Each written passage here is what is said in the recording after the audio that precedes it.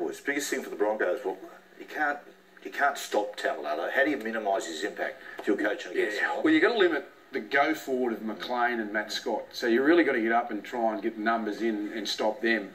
And that'll give you a better shot at Tamalalo. Yeah. And you've got to be tight around the middle. If you're not tight, he'll run straight through you. But his footwork is so dangerous, and his speed off the mark. Yeah. So for me, he's the most damaging player I've seen in a long while. What's the name? It's just what's going on here? What's going on here? I don't know. He's having a laughing fit again. Yeah, it's the Game of Thrones coming back. Is there any big bets on what's the biggest bet you've got holding for the Premiership winner?